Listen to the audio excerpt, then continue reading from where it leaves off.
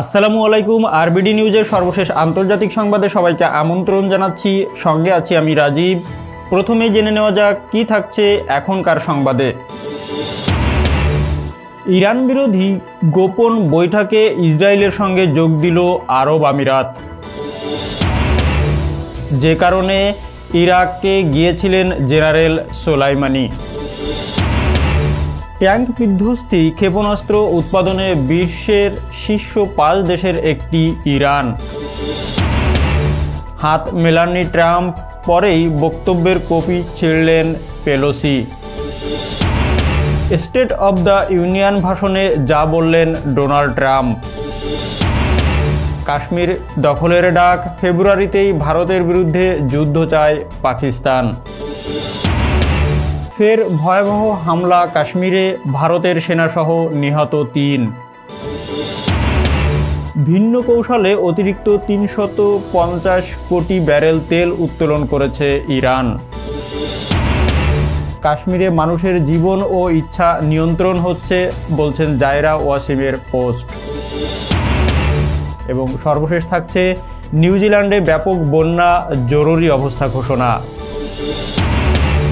এতক্ষণ প্রধান অংশগুলো শুনলেন, এখন বিস্তারিত। তবে তার আগে রিকোয়েস্ট থাকবে ভিডিওটিতে একটি লাইক দিয়ে সাথেই থাকুন। ইরান বিরোধী সহযোগিতা ঘনিষ্ঠ করার লক্ষ্যে আমেরিকা ও ইসরায়েলের সঙ্গে গোপনে বৈঠকে অংশ নেয় সংযুক্ত আরব আমিরাত। মঙ্গলবার মার্কিন নিউজ ওয়েবসাইট অ্যাক্সিওস এক প্রতিবেদনে এই তথ্য জানায়। অ্যাক্সিওস এর প্রতিবেদনে বলা হয়েছে, গত 17 ডিসেম্বর হোয়াইট হাউসে এই গোপন বৈঠক অনুষ্ঠিত হয়। বৈঠকে তেল আবিব ও আবুধাবির মধ্যে বর্তমান পরস্পরের বিরুদ্ধে অগ্রাসন না চালানোর যে সমঝোতা রয়েছে তাকে আরও ঘনিষ্ঠ চুক্তিতে রূপ দেওয়ার উপায় নিয়ে আলোচনা হয়। বৈঠকে ইসরায়েলি প্রতিনিধিত্বের নেতৃত্ব দেন দেশটির প্রধানমন্ত্রী বেনিয়ামিন নেতানিয়াহুর জাতীয় উপদেষ্টা পরিষদ মেয়র বেন সাবাত এবং ওয়াশিংটনে নিযুক্ত সংযুক্ত আরব আমিরাতের রাষ্ট্রদূত ইউসুফ বিন তাইবা তার দেশের প্রতিনিধিত্ব করেন। আরব আমিরাতের যুবরাজ মোহাম্মদ বিন জায়েদের সঙ্গে তাইবার ঘনিষ্ঠ সম্পর্ক রয়েছে। গণমাধ্যমকে না জানিয়ে অনুষ্ঠিত এই গোপন বৈঠকে আমেরিকার পক্ষ থেকে দেশটির জাতীয় নিরাপত্তা উপদেষ্টা রবার্ট ও ব্রেন ও তার উপপ্রধান ভিক্টোরিয়া কোটস এবং মার্কিন পররাষ্ট্র দপ্তরের ইরান অ্যাকশন গ্রুপের প্রধান ব্রায়ান হুক অংশ নেন। এই বৈঠকের 4 দিন পর গত 21শে ডিসেম্বর সংযুক্ত আরব আমিরাতের পররাষ্ট্রমন্ত্রী আবদুল্লাহ বিন জায়েদ এক টুইট বার্তায় ইসলামের সংস্কারমূলক পদক্ষেপ তুলে ধরেন। তিনি বলেন, মধ্যপ্রাচ্যে একটি ইসরায়েল আরব জোট গড়ে উঠেছে। পরদিনই ইসরায়েলি প্রধানমন্ত্রী নেতানিয়াহু পাল্টা টুইটে বিষয়টি নিয়ে এই মুহূর্তে নিরাপত্তা অবলম্বনের জন্য আবুধাবির প্রতি আহ্বান জানান। হোয়াইট হাউসের এই গোপন বৈঠকের 1 মাস পর গত 28শে জানুয়ারি মার্কিন প্রেসিডেন্ট ডোনাল্ড ট্রাম্প ইসরায়েলি প্রধানমন্ত্রীকে নিয়ে ডিল অব দ্য সেঞ্চুরি পরিকল্পনা উপস্থাপন করেন। সংযুক্ত আরব আমিরাত এবং সৌদি আরব সহ শীর্ষস্থানীয় আরব দেশগুলো ফিলিস্তিনিদের স্বার্থবিরোধী এই পরিকল্পনার বিরুদ্ধে শক্ত কোনো কথা বলেনি। ইরাকে নিযুক্ত ইরানের রাষ্ট্রদূত ইরাজ মার্জেদি জানিয়েছে, সৌদি আরবকে একটি বার্তা দেওয়ার জন্য সিরিয়া থেকে ইরাকে গিয়েছিলেন ইরানের কুদস ফোর্সের কমান্ডার জেনারেল কাসেম সোলাইমানি। ইরাকের রাষ্ট্রীয় বার্তা সংস্থাকে দেওয়া এক সাক্ষাৎকারে মার্জেদি মঙ্গলবার বলেন, জেনারেল কাসেম সোলাইমানি সন্ত্রাসবাদ বিরোধী লড়াই, শান্তি প্রক্রিয়া এবং মধ্যপ্রাচ্যের নিরাপত্তা ও স্থিতিশীলতা প্রতিষ্ঠার ব্যাপারে ইরানের দৃষ্টিভঙ্গি সম্পর্কিত কিছু বার্তা হস্তান্তর করার জন্য ইরাক সফরে গিয়েছিলেন। এই বার্তা সৌদি আরবের কাছে পৌঁছানোর কথা ছিল। ইরানের এই কূটনীতিক তেহরান এবং রিয়াদের মধ্যকার বিভিন্ন সংঘাত সমাধানের ক্ষেত্রে ইরাকের গঠনমূলক ভূমিকার প্রশংসাও করেন। তিনি বলেন, সংযুক্ত আরব আমিরাত এবং সৌদি আরবের সাথে সম্পর্ক উন্নয়নের ক্ষেত্রে ইরান খুবই আগ্রহী এবং এ ব্যাপারে ইরাক অথবা যে কোনো দেশের প্রচেষ্টাকে তেহরান স্বাগত জানায়। ইরাকের বার্তা সংস্থাকে দেওয়া সাক্ষাৎকারে ইরাজ মাজেদি বলেন, ইরাকে অবস্থিত মার্কিন ঘাঁটি আইন আল আসাদে ক্ষেপণাস্ত্র হামলা চালিয়ে ইরাকের সার্বভৌমত্ব লঙ্ঘন করেনি ইরান, কারণ ইরাকের মাটি থেকেই আমেরিকা জেনারেল কাসেম সোলাইমানিকে হত্যা করেছিল। তিনি বলেন, এ ধরনের হামলা এবং হত্যাকাণ্ড বন্ধের জন্য এই অঞ্চলের সমস্ত মার্কিন ঘাঁটি বন্ধ করা উচিত। এসব ঘাঁটি থাকলে আমেরিকা মধ্যপ্রাচ্যের বিভিন্ন ইস্যুতে হস্তক্ষেপ করতেই থাকবে। ইরানের উপ প্রতিরক্ষামন্ত্রী ব্রিগেডিয়ার জেনারেল কাসেম তাজিকাদাহ বলেছেন, ট্যাঙ্ক ও সাঁজোয়া যান বিধ্বংসী ক্ষেপণাস্ত্র তৈরিতে অগ্রগামী শীর্ষ 5 দেশের একটি হচ্ছে ইরান। তিনি রাজধানী তেহরানে এক অনুষ্ঠানে একথা বলেন। ইরানের উপ প্রতিরক্ষামন্ত্রী আরও বলেন, ট্যাঙ্ক ও সাঁজোয়া যান বিধ্বংসী ক্ষেপণাস্ত্রের পাশাপাশি ইরান বিভিন্ন ধরনের স্যাটেলাইট, ক্রুজ ক্ষেপণাস্ত্র এবং অন্যান্য সামরিক সরঞ্জাম তৈরির ক্ষেত্রে ব্যাপক সক্ষমতা অর্জন করেছে। তিনি বলেন, 1979 সালে ইসলামী বিপ্লবের আগে ইরানের সামরিক খাত পুরোপুরি অন্যান্য দেশের উপর নির্ভরশীল ছিল, কিন্তু বিপ্লবের পর এই ক্ষেত্রে পরিবর্তন এসেছে এবং ইরান সামরিক শিল্পের উন্নয়নের ক্ষেত্রে বিশ্ব মর্যাদাকর অবস্থানে পৌঁছেছে। তিনি লক্ষ্যবস্তুতে নিখুঁতভাবে আঘাত হানার ক্ষমতা সম্পন্ন ক্ষেপণাস্ত্র এবং আকাশ প্রতিরক্ষা ব্যবস্থা তৈরির ক্ষেত্রে ইরানের অগ্রগতির প্রতিও ইঙ্গিত করে বলেন, ইরানের নির্মিত বভার 373 ক্ষেপণাস্ত্র প্রতিরক্ষা ব্যবস্থা সামরিক ক্ষেত্রে অর্জিত গুরুত্বপূর্ণ সাফল্যগুলোর একটি। এই ব্যবস্থার পরিধি হচ্ছে 120 কিলোমিটার এবং এটি 27 কিলোমিটার উচ্চতায় অবস্থিত লক্ষ্যবস্তুতে আঘাত হানতে পারে। যুক্তরাষ্ট্রের প্রেসিডেন্ট ডোনাল্ড ট্রাম্পের দেওয়া বক্তব্যের অনুলিপি ছিঁড়ে ফেলেছেন মার্কিন house of রিপ্রেজেন্টেটিভসের speaker Nancy Pelosi. বুধবার আন্তর্জাতিক সংবাদ মাধ্যম এই তথ্য জানায়। খবরে বলা হয়, মঙ্গলবার রাতে ট্রাম্পের দেওয়া স্টেট অব দ্য ইউনিয়ন বক্তব্যের অনুলিপি ছিঁড়ে ফেলেন পেলোসি এবং পরে সাংবাদিকদের তিনি বলেন, এটাই উচিত কাজ হয়েছে, কারণ বক্তব্যটি নোংরা ছিল। প্রেসিডেন্টের বক্তব্যের আগে ডেমোক্রেট নেতা পেলোসি কুশল বিনিময়ের জন্য ট্রাম্পের দিকে হাত বাড়িয়ে দিলেও তিনি সেই হাত ধরেননি, হয় দেখেননি অথবা এড়িয়ে গেছেন। এ কারণেই মঞ্চেই পেলোসি বক্তব্যের অনুলিপি ছিঁড়ে ফেলেছেন বলে ধারণা করেছেন অনেকেই। ভাষণে ট্রাম্প দাবি করেন, গ্রেট আমেরিকান কামব্যাক এর সূচনা করেছেন তিনি। ডেমোক্র্যাট সংখ্যাগরিষ্ঠ হাউস অব রিপ্রেজেন্টেটিভসে ট্রাম্প এই ভাষণ দেন, যেখানে গত ডিসেম্বর অভিশংসনের শিকার হয়েছিলেন তিনি। মার্কিন কংগ্রেসে স্টেট অব দ্য ইউনিয়নের ভাষণ দিয়েছেন প্রেসিডেন্ট ডোনাল্ড ট্রাম্প। এই ভাষণে তিনি তার 3 বছরে অর্জিত বিভিন্ন সাফল্য তুলে ধরেন। ডোনাল্ড ট্রাম্প দাবি করেছেন, তার শাসনামলে যুক্তরাষ্ট্র আবারও সাফল্যের জগতে ফিরে এসেছে। স্থানীয় সময় মঙ্গলবার রাতে Donald Trump state of the union ভাষণ দেন। এই ভাষণে মার্কিন স্বাস্থ্যসেবা ব্যবস্থার সংস্কারের প্রতিশ্রুতিও দিয়েছেন ট্রাম্প। 1 ঘন্টা 18 মিনিটের এই ভাষণে প্রায় পুরোটাই জুড়েই ছিল যুক্তরাষ্ট্রের অর্থনৈতিক সাফল্যের বর্ণনা। যুক্তরাষ্ট্রের অবস্থা তুলে ধরতে প্রতি বছর ফেব্রুয়ারিতে কংগ্রেসে ভাষণ দিয়ে থাকেন দেশটির প্রেসিডেন্ট। এবার অভিশংসনের পর প্রথম এবং নভেম্বরের আসন্ন প্রেসিডেন্ট নির্বাচনের আগে অনুষ্ঠিত হলো ট্রাম্পের শেষ স্টেট অব দ্য ইউনিয়ন ভাষণ। ট্রাম্প জানান, তিনি ক্ষমতায় আসার আগে একটানা কয়েক দশক মানুষের আয় কমেছিল। তার শাসনামলে মানুষের উপার্জন দ্রুত বেড়েছে, নতুন কর্মক্ষেত্র তৈরি হচ্ছে। গত অর্ধশতকের মধ্যে মার্কিন বেকারত্বের হার এখন সর্বনিম্ন। নর্থ আমেরিকার বাণিজ্য চুক্তি নাফটা বাতিল করে নতুন করা সমঝোতা চুক্তির আওতায় মার্কিনদের কর্মসংস্থান আরও বাড়বে বলেও দাবি করেন ট্রাম্প। করদাতাদের অর্থ অভিবাসীদের চিকিৎসায় ব্যবহারে কঠোর সমালোচনা করেন প্রেসিডেন্ট ট্রাম্প। মার্কিন স্বাস্থ্যসেবা সংস্কারের প্রতিশ্রুতিও দেন তিনি। পাশাপাশি করোনা ভাইরাস নিয়েও সতর্ক থাকার কথা তুলে ধরেন। তবে ভাষণের চেয়ে বেশি আলোচনা এসেছে কংগ্রেসের ডেমোক্রেট স্পিকার ন্যান্সি পেলোসির সঙ্গে ট্রাম্পের দ্বন্দ্ব নিয়ে। ভাষণ শুরুর আগে পেলোসি ট্রাম্পের দিকে করমর্দনের জন্য হাত বাড়ালেও মার্কিন প্রেসিডেন্ট তা প্রত্যাখ্যান করে। এর জবাবে পেলোসি তার সূচনা বক্তব্যে প্রেসিডেন্টকে ভাষণ দেওয়ার আমন্ত্রণ জানানোর সময় প্রথাগত নিয়মে আমন্ত্রণ জানিয়ে অত্যন্ত সম্মানিত বোধ করছি কথাটি এড়িয়ে যান। এমনকি ভাষণ শেষে ন্যান্সি পেলোসি ট্রাম্পের ভাষণের ছাপানো কপিও ছিঁড়ে ফেলেন। ভাষণে প্রসঙ্গ উঠে না এলেও ট্রাম্প অভিশংসয় বিচার ও নভেম্বরের নির্বাচনকে ঘিরে ডেমোক্রেট ও রিপাবলিকদের মনস্তান্ত্রিক দ্বন্দ্ব দেখল বিশ্ববাসী। কাশ্মীরকে কেন্দ্র করে ভারত আর পাকিস্তানের উত্তেজনা চলমান। এদিকে জম্মু কাশ্মীর ইস্যুতে ভারতের বিরুদ্ধে সরাসরি যুদ্ধের প্রস্তাব দিয়েছে পাকিস্তানের সংসদ সদস্যরা। আগামী 10 ফেব্রুয়ারি থেকে যুদ্ধ শুরু করে কাশ্মীর দখল করার কথাও জানান পাকিস্তানের এই সংসদেরা। সোমবার পাকিস্তানের সংসদে জম্মু কাশ্মীর ইস্যুতে ভারতের বিরুদ্ধে সরাসরি যুদ্ধের প্রস্তাবের দাবি জানিয়ে প্রধানমন্ত্রী ইমরান খানকে এ বিষয়ে প্রয়োজনীয় পদক্ষেপ নেওয়ার অনুরোধ জানিয়েছেন সংসদ সদস্যরা। 3 ঘন্টার অধিবেশনের শেষ মুহূর্তে এই বিষয়ে বক্তব্য দিতে গিয়ে আবেগপ্রবণ হয়ে পড়েন পাকিস্তানের সংসদ বিষয়ক প্রতিমন্ত্রী আলী মোহাম্মদ খান।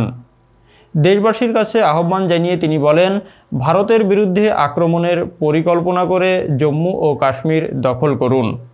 সোমবার জমিয়াত উলেমায়ে ইসলাম ফজলের পক্ষ থেকে পাক প্রধানমন্ত্রী ইমরান খানের কাছে ভারতের বিরুদ্ধে যুদ্ধ শুরু করার অনুরোধ করা হয়। এই দলের নেতা মাওলানা আব্দুল আকবর সিত্রালি আরও এক ধাপ এগিয়ে আগামী 10 ফেব্রুয়ারি ভারতের বিরুদ্ধে যুদ্ধ শুরু করার আবেদনও করেন। তিনি দাবি করেন, ভারতের বিরুদ্ধে যুদ্ধের ঘোষণা করার মাত্রই সজাগ হয়ে উঠবে আন্তর্জাতিক সংগঠনগুলো। তারাই কাশ্মীর নিয়ে কয়েক দশক ধরে দুদেশের মধ্যে যে টানাপোড়েন চলছে তাতে হস্তক্ষেপ করতে বাধ্য হবে, আর এর ফলে সমাধান হবে এই সমস্যার। পাকিস্তানের ওই নেতার সমর্থনে সরব হয়ে বিষয়টিকে সমর্থন জানায় পাকিস্তানের বেশিরভাগ সংসদ। এর ফলে কাশ্মীরের স্বাধীনতাকামী মানুষের স্বপ্ন এবং এই উপমহাদেশকে ভাগ করার সম্পূর্ণ প্রক্রিয়াটিও বাস্তব রূপ পাবে। ইসলামিক দেশগুলো কাশ্মীরের মানুষের জন্য কিছু করবে না বলেও জানিয়ে মাওলানা আব্দুল আকবর চিত্রালি কথার সমর্থন করেন পাকিস্তানের প্রধান বিরোধী দল খাজা আসিফ। তার কথায় ইসলামিক দেশগুলোর সংগঠন ওআইসি বর্তমানে মৃত একটি সংগঠন। 3-4টি দেশ ছাড়া এদের কোনো সদস্য নিজেদেরই রক্ষা করতে পারবে না। তারা কাশ্মীর নিয়ে কি কথা বলবে? আবারও জম্মু কাশ্মীরে ভয়াবহ হামলার ঘটনা ঘটেছে। হামলার এক ভারতীয় সেনা নিহত হয়েছেন। এ সময় সেনাদের পাল্টা হামলায় নিহত হয় আরও 2 জন। বুধবার শ্রীগড়ের পোড়ায় এক চেকপোস্টে পাল্টাপাল্টি হামলার এই ঘটনা ঘটে। নিহত সেনা একজন সিপিআরএফ। ভারতীয় সেনাবাহিনী বলছে, হামলার পাল্টা জবাবে নিহত 2 জন জঙ্গি। তাদের কাছ থেকে AK-47 রাইফেল, ম্যাগাজিন ও গ্রেনেড উদ্ধার করা হয়েছে। উল্লেখ্য, কয়েকদিন আগেই জম্মুর কাছে নাগরোটার ঢোল প্লাজায় জম্মু ও কাশ্মীরে পুলিশের গুলিতে নিহত হন 3 সন্ত্রাসবাদী। সেখানে আরও পুলিশের উপর হামলা করার অপেক্ষায় ছিল, তবে রুখে দেয় ভারতীয় সেনা। ইরানের রেলমন্ত্রী বিজান নামদার জাঙ্গেনেও জানিয়েছে, দেশটির খুজেস্তান প্রদেশের একটি গুরুত্বপূর্ণ তেল খনি থেকে ভিন্ন কৌশলের মাধ্যমে অতিরিক্ত 350 কোটি ব্যারেল তেল উত্তোলন করতে চলেছে ইরান। তিনি জানিয়েছে, ইরাক সীমান্তে অবস্থিত আজদেগান তেলক্ষেত্র থেকে ইনহ্যান্স রিকভারি রেট পদ্ধতিতে এই বাড়তি তেল উত্তোলন করা হবে। বাড়তি তেল উৎপাদন করা সম্ভব হলে ওই খনিতে তেলের উৎপাদন বেড়ে শতকরা 10 ভাগে দাঁড়াবে। বর্তমানে খনিতে শতকরা 5 থেকে 6 ভাগ তেল উত্তোলন করা হয়।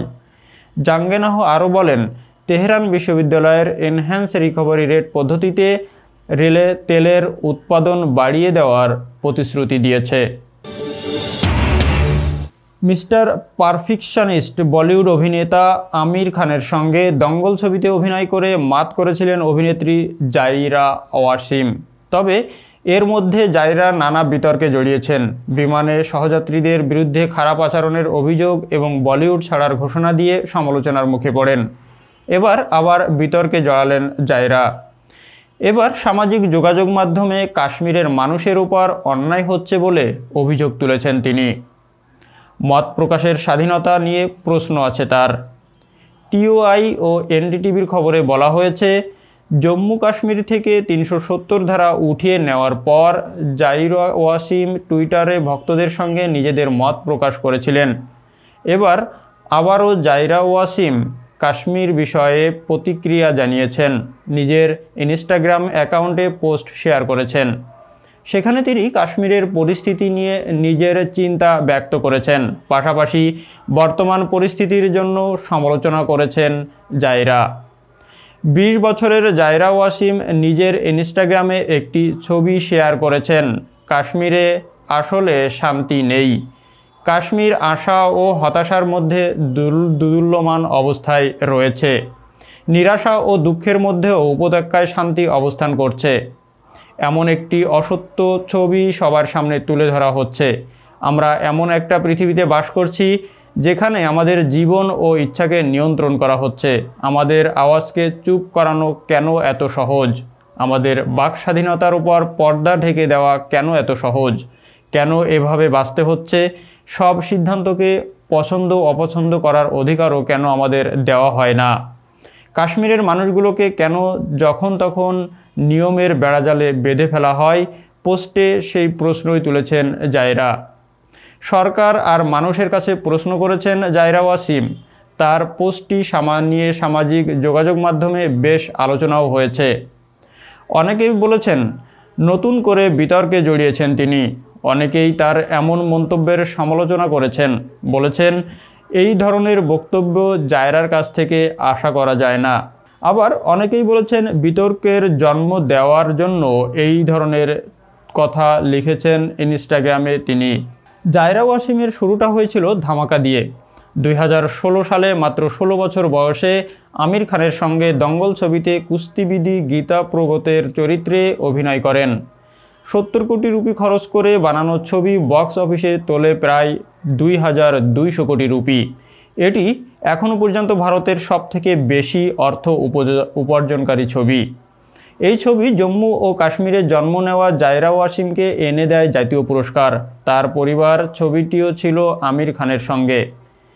সিক্রেট সুপারস্টার নামের পরের সেই ছবি জাইরা ওয়াসিমকে উপহার দিয়েছিল ফিল্মফেয়ারের সেরা অভিনেতার পুরস্কার। আর গত বছর মুক্তি পায় দ্য স্কাই ইজ পিঙ্ক ছবিতে তাকে অনুপ্রেরণাদায়ক বক্তা আয়েশা চৌধুরীর ভূমিকায় দেখা গেছে, যিনি জীবনের বড় একটা সময় দুরারোগ্য ও বিরল পলমোনারি ফাইব্রিসিস আক্রান্ত ছিলেন। এই রোগে ফুসফুসে ঘা হয় এবং শ্বাস প্রশ্বাসে অনেক জটিলতা তৈরি হয়। মাত্র 19 বছর বয়সে মারা যান আয়েশা চৌধুরী। এই ছবিতে জাইরা ওয়াসিমের মা ও বাবার ভূমিকায় থাকবেন যথাক্রমে প্রিয়াঙ্কা চোপড়া ও ফারহানা আক্তার। আর গত বছর সবচেয়ে বড় সমালোচনার জন্ম দেয় ফেসবুক পেজে জাইরা ওয়াসিমের একটি দীর্ঘ স্ট্যাটাস। সেখানে জাইরা ওয়াসিম বলিউডে তার অভিজ্ঞতার বিষয়ে বিস্তারিত লিখেছিলেন আর জানান যে বলিউড ভালো নেই এই মুসলিম তারকা। এখানে তিনি যা করছেন তা নাকি তার ধর্মীয় আদর্শ আর মূল্যবোধের সঙ্গে সাংঘর্ষিক। তাই তিনি লিখেছেন, 5 বছর আগে আমি একেবারে নিজের ইচ্ছায় বলিউডে পা রাখি, অবিশ্বাস্য জনপ্রিয়তা পাই, মানুষের মনোযোগের কেন্দ্রবিন্দু হই, রাতারাতি তরুণদের মডেল বনে যাই। কিন্তু আমি এগুলো কিছুই চাইনি। আমি আমার নতুন এসব পরিচয় নিয়ে সুখী নই। জাইরা ওয়াসিম আরও লিখেছেন, বলিউড আমাকে দুহাত ভরে দিয়েছেন, ভালোবাসা, সমর্থন, জীবনযাপনের পদ্ধতি সব কিছু। কিন্তু আমি যেভাবে কাজ করছি তাতে আমার ধর্মীয় বিশ্বাস ক্ষতিগ্রস্ত হচ্ছে, ইসলামের সঙ্গে আমার সম্পর্ক হুমকির মুখে পড়েছে, আল্লাহর সঙ্গে আমার দূরত্ব বেড়েছে, আমার মানসিক শান্তি নষ্ট হয়েছে, আমি আমার জীবন থেকে বরকত হারিয়েছি। আমি ভুলতে বসেছিলাম পৃথিবীতে আমাদের পাঠানোর উদ্দেশ্য। আর সফলতা সেখানেই যখন যে উদ্দেশ্যে আমাদের পৃথিবীতে পাঠানো হয়েছে আমরা তা পূরণ করতে সমর্থ হব। শেষ বাক্যে জাইরা ওয়াসিম জানিয়েছেন, মনের শান্তি আর ইমানের বিনিময়ে এসব সফলতা, তারকাখ্যাতি, কৃতিত্ব, সম্পদ কিছুই চায় না তিনি। নিউজিল্যান্ডের সাউথ আইল্যান্ডে ব্যাপক বন্যার কারণে বুধবার বাধ্য হয়ে হাজার হাজার লোক তাদের বাড়িঘর ছেড়ে অন্যত্রে চলে গেছে। এদিকে প্রাকৃতিকভাবে অত্যন্ত সুন্দর স্থান প্রত্যন্ত মিলফোর্ড সাউন্ডে আটকা পড়া কয়েকশো পর্যটককে সরিয়ে নেওয়ার কাজ শুরু হয়েছে। টানা 60 ঘন্টায় 1000 মিলিমিটারেরও বেশি বৃষ্টিপাত হওয়ায় ব্যাপক বন্যা দেখা দেওয়ার পর সাউথল্যান্ড অঞ্চলে জরুরি অবস্থা ঘোষণা করা হয়েছে। এদিকে বন্যার কারণে গুরুত্বপূর্ণ বিভিন্ন সড়ক ধসে গেছে এবং অনেক নদীর বাঁধ ভেঙে গেছে। মাঠাউড়া নদীর পানি অনেক বেড়ে যাওয়ায় কর্তৃপক্ষ বুধবার গৌড় ও মাঠাউড়ার উঁচু নিচু এলাকার লোকজনকে দ্রুত সরিয়ে নিতে হয়েছে। ওয়ানধামে এই পরিস্থিতি আরও অবনতি হওয়ার সম্ভাবনা থাকায় সেখানকার লোকজনকে অন্যত্র চলে যেতে প্রস্তুত থাকতে সতর্ক করে দেওয়া হয়েছে। জরুরি ব্যবস্থাপনা সংস্থার এক নারী মুখপাত্র বলেন, আমরা এই অঞ্চলে 6000 লোককে সরিয়ে নিতে প্রস্তুত থাকার ব্যাপারে বিজ্ঞপ্তিও জারি করেছি। বাসিন্দাদের অন্যত্র চলে যাওয়ার সময় প্রয়োজনীয় ঔষধ, কাপড় ও পরিচয়পত্র সাথে রাখার পরামর্শ দেওয়া হয়েছে। এতক্ষণ আমাদের সাথে থাকার জন্য ধন্যবাদ। ভিডিওটি যদি ভালো লাগে অবশ্যই লাইক করুন এবং আপনার পরিবার ও বন্ধুবান্ধবের ভিতর ভিডিওটি শেয়ার করে দিন এবং চ্যানেলটি সাবস্ক্রাইব করে পাশে থাকা বেল আইকনটি অন করে দিন। ধন্যবাদ।